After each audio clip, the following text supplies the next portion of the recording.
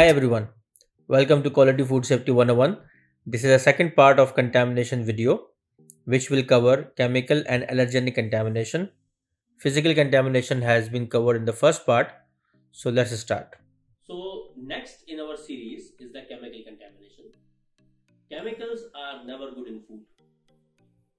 Pesticides, cleaning chemicals, these are some of the very basic things which we need to control and do not allow to come in food. So what is chemical contamination? Entry of any hazardous chemical in the food is chemical contamination. Now another interesting thing to remember is there are some chemicals which are allowed in the food industry in certain limit. So let's suppose if you purchase any water bottle, a mineral water bottle, you will see that on the label there is a list of minerals which are mentioned, and they are with the quantities that, let's suppose, calcium, which is very good for bones. It has certain milligram per liter in the mineral water bottle. So let's suppose I am a company or a food handler and I thought, okay, calcium is good, why not give more to people? So instead of, for example, 5 milligram per liter, I add 50 milligram per liter. Theoretically, it's good, the intentions are good, but it's a chemical contamination because I am exceeding the limit allowed by the regulatory bodies. So anything additional from the limit also is chemical contamination, and anything hazardous in the chemical category entering in the food is a chemical contamination. The sources of chemical contamination can be from raw material, packaging material, from maintenance operatives like oil and grease, from cleaning chemicals, from pesticides and additives. Okay. Additives are those chemicals which are allowed in the food industry, like food colors, for example, but they are allowed in a certain quantity. So if you exceed the quantity, that's also a chemical contamination. Another example, if you look at this picture carefully, somebody stored chicken in old chemical container. Look at the label of this container. It says super washing liquid. Imagine that the maintenance operative is spraying a chemical on the bearing and the food is next to it. It's strictly not allowed. Whenever we do maintenance activities or cleaning activities, the food should not be there. So what are the controls? So there's a whole list of controls which are mentioned on the screen for you. I'll just say some of them. Approved suppliers, so that the chemical contamination from the supplier side is controlled. So let's suppose you have a farmer which is approved, which is using safe quantity of pesticides or even no pesticide like organic farmers. And in that case, that approved supplier will help you to control chemical contamination. Similarly, use of good chemicals for cleaning, which are food grade, which will come with proper MSDS and with proper approvals from the authorities.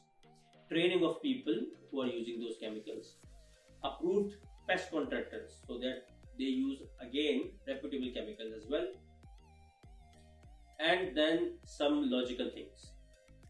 Cover the food as much as possible, do not clean and do maintenance during open food times, remove the food before pest control activities, and after every cleaning and pest control activity there should be proper washing so that the food environment becomes free of contamination of chemicals, and then we start the production of the food. And of course, do not store chemicals along with the food item. There should be segregated storage of chemicals and food. So the third and the last topic today is allergenic contamination. Allergenic contamination happens when a food comes in contact with an unwanted allergen. So let's suppose I am making custard and I am not supposed to add peanuts in them, and by mistake somehow peanuts or residue of peanuts end up in the custard. It's an allergenic contamination of peanuts. And allergy by itself is the immune response of our body, and it happens when an allergen enters the body and my body is sensitive to it, and in that case it will show a reaction. That reaction is called as allergenic reaction or allergy. Allergenic hazard is nowadays a very much increasing problem. A lot of people around the world are allergic to different food items. There's a list of common allergens which I will show you also. Anaphylaxis is the serious type of allergy which can even result into death of people, because in anaphylaxis the swelling of the throat and the mouth happens, and as a result the air passage or the airflow is disrupted and people can even become unconscious and it can be fatal as well.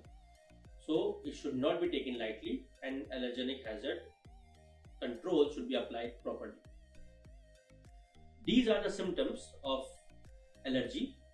For example, eczema, itchy mouth, swelling of face, swelling of tongue, nausea, vomiting, abdominal pain, trouble in breathing, and in some cases unconsciousness and diarrhea as well. And the top allergens are there. These are mollusks, egg, fish, lupin, soya, milk, peanuts, gluten, crustaceans like shellfishes, mustard, nuts, sesame, celery, and sulfites. Any of these foods, when come in contact with non-allergenic food items, it will be an allergenic contamination. How do we control this basically? How do we control the allergenic hazard? Number one thing is proper communication. There has to be clear communication between the customers and the food handlers. So when we are taking orders, we should ask the people that, do you have an allergy? If so, please let us know. Secondly, if we are a retailer, we need to clearly display on the retail boxes that what are the allergens in this food item, or what are the allergens in our production area, so that everybody is informed about it, and then people can make their choice whether they want to eat that food or not. Then second thing is to avoid contamination. For example, if you are a company having different types of allergens, make sure you label the storage areas for them. For example, if I have a gluten-free flour for my specific bread which I am making, so I cannot allow it to mix it with gluten-containing flour because gluten is an allergen. So I need to have segregated storage areas, segregated production areas, or at least segregated production timings, so that we do cleaning after each batch. Proper labeling, as I said, is necessary to make sure that allergen contamination does not happen. Lastly, cleaning of the area to have proper controls is also mandatory.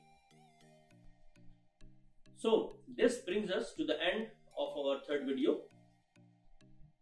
In the next video, we'll talk about microbiological hazard on the whole, which contains microbiological contamination, multiplication, and survival. Make sure to like and subscribe to our channel and stay in touch, stay safe. See you in the next one.